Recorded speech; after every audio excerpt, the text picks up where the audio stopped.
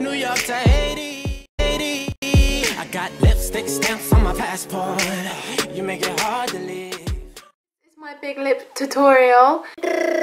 If you get to the end of the video and you liked the video, then please give it a thumbs up because it means everything to me. If you try any of these tips out and it works for you, then just leave a comment down below. Off with bare lips, they're kind of dry from sleeping, so you're going to want to start off just exfoliating your lips, and you can do that with a toothbrush. And don't use the one that you use to brush your teeth, just use an old one. And you can wet your lips, or you can put on some Vaseline to make it softer to do this. And you just want to go around softly in soft circles. You don't want to do it too rough and you don't want to hurt yourself.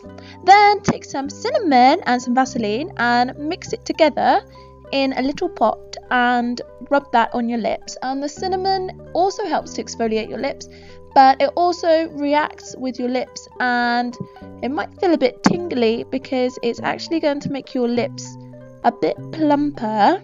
And you can see the difference when I'm finished doing this as well.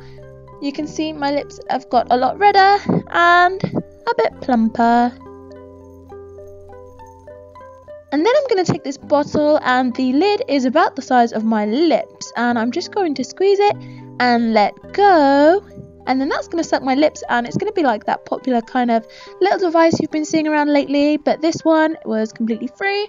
And it works just as well because look at the size of my lips. You will always get this line around your lip though, and that happens with the actual lip plumpers as well, but you can just rub that away and look at the difference already. And then I'm just going to go in with a lip plumping lip gloss. This one is Sexy Mother Pucker by Soap and Glory, and I'm just going to put that all over my lips, and this one's really tingly as well. And then to finish up, I'm going to take this lip liner from Makeup Forever, and I'm just going to overline my lips very slightly, just like Kylie Jenner does, and you'll be able to see the difference right away when you do this step. See, it's already looking so much bigger from the other side, and I'm just going to finish up that and do it on both sides.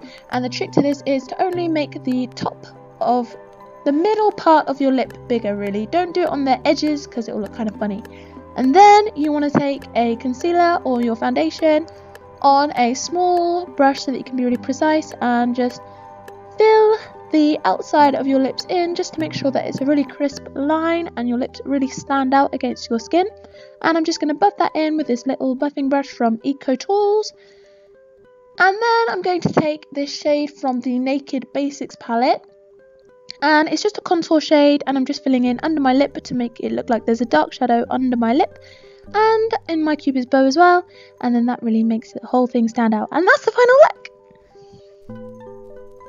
Bloopers.